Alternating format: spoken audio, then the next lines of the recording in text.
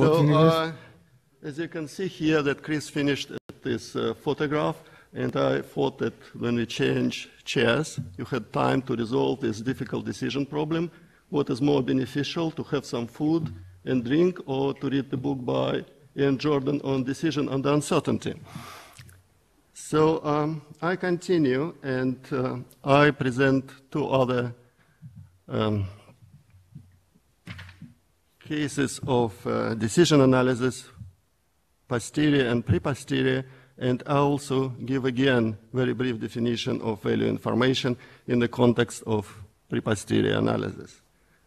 So next type of analysis, this is posterior analysis. And the difference between posterior analysis and prior analysis presented by Chris is that in this case, the decision maker gets new information from experiment or inspection, but the decision about whether to carry out this inspection is outside the decision process. So the decision maker gets the information, but he is not involved in decision about the experiment. So in this case, the only difference that using this new information or outcome of experiment, which is denoted here as ZK, he or she can update these prior probabilities and find posterior probabilities. So notation here that prior probabilities we denote as P prime, and posterior probabilities is P double prime, and they are conditional on this new information. In order to do that, we use this bias theorem, and this is very straightforward.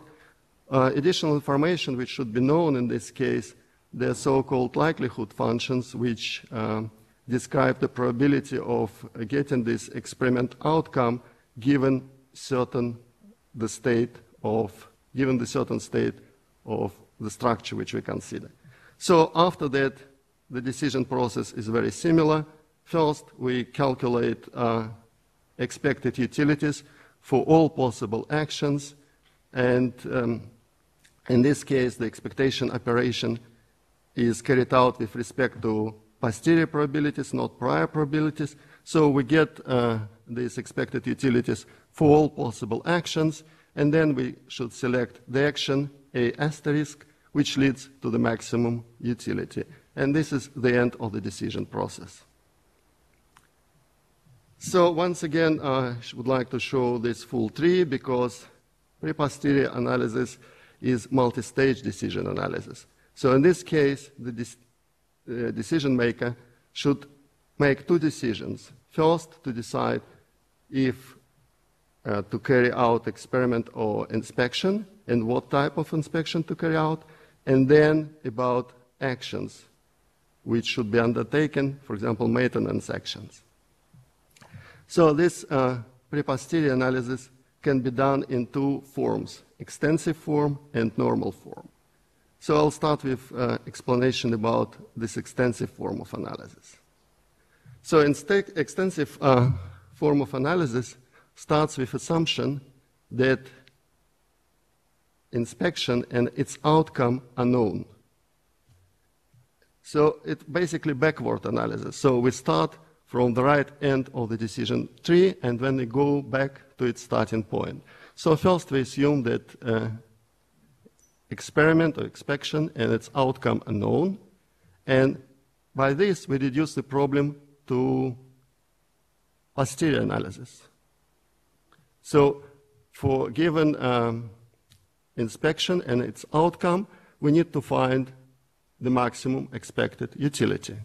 So once again, based on this assumed information which we know, we can update prior probabilities for the structural states, and then for each combination of inspection and its outcome, we calculate maximum expected utilities. So it's exactly like in posterior analysis. But the difference, of course, that we don't know what inspection has been selected and what has been its outcome. So outcomes, that they are once again uncertain parameter, or random variable. So once again, we need to apply the expectation operation in order to calculate expected utilities for different inspections. And for that, we once again need some new information, which is represented by probabilities of experiment outcomes, Z. So for each experiment, there can be obviously different probabilities. So after we formulated these probabilities, we carry out this expectation operation with respect to these probabilities, and we get expected probabilities for each possible inspection.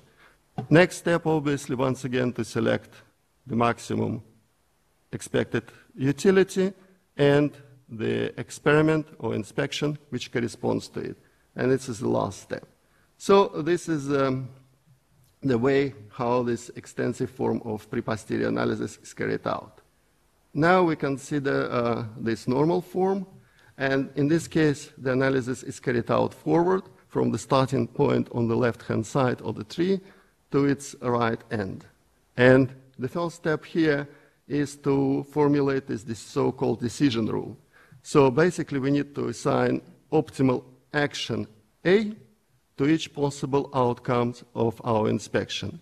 And if you to think about it, it's quite similar to the first step of extensive form of pre-posterior analysis. We just don't need to calculate utilities. Basically, we have all possible outcomes, and for each possible outcome, we should select action which would lead to the maximum utility. So that's the way how we set this decision rule. And after that, we can carry out analysis, taking into account now that instead of actions, we consider decisions, which are related to inspection outcomes.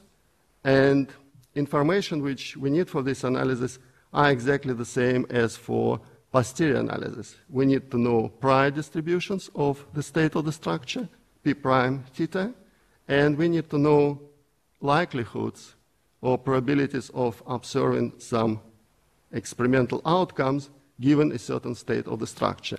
The difference is that we need these likelihoods for each inspection, possible inspection type. So after that, we need to calculate expected utility for each combination of inspection, selected inspection, and decision D. And then from all calculated utilities for these strategies or combinations, we select the maximum one, and the strategy ED, inspection plus this decision, gives us the most optimal decision. So these are two forms. According to Reifer and Schleifer, for the evaluation of value of information, extensive form is more suitable. And concerning normal form, for example, in one of his publications, Michael Faber showed that it can be quite useful when we consider risk-based inspection and maintenance planning. So now value of information. So one of the main applications of pre-posterior analysis is the calculation of the value of information. And first we define the value of information for particular outcome or for particular piece information Z. So as you have seen in this extensive form of pre-posterior analysis, for each actions and the states of the structure, we calculated this maximum expected utilities U asterisk. So these are maximum expected utilities for any combination of E and experiment, its outcome Z. So now if we consider for the outcome Z, the difference between this utility and the maximum utility which we can calculate by prior analysis without any experiments and outcomes, this will represent the value of information for this particular piece of information Z. The other definition, more general definition, was already presented by Henning in terms of benefits. Here I present the same in terms of utilities. So basically, if we denote U naught asterisk, the maximum utility obtained by prior analysis, and by U1 asterisk, the maximum utility obtained by pre-posterior analysis. In this case, it's in the extensive form formulation. The difference between these two utilities will give us the value of information. This is also called expected value of sample information, because we take into account that at the time we estimated, we don't know nothing about experiment, its outcomes, and the state of the structure. There are other definitions of value information. So conditional value of sample information, it's very similar. You know, the only difference that it's related to the situation when we estimate the information after the experiment has been carried out and we know its outcome. So it's conditional value of sample information. There is also such a notion as perfect information. The idea of perfect information that this information enables us to establish the exact state, condition of the structure. So, and for perfect information, we can also calculate its expected value and conditional value. And these values for perfect information, they're basically upper limits for our value of information. And that's it.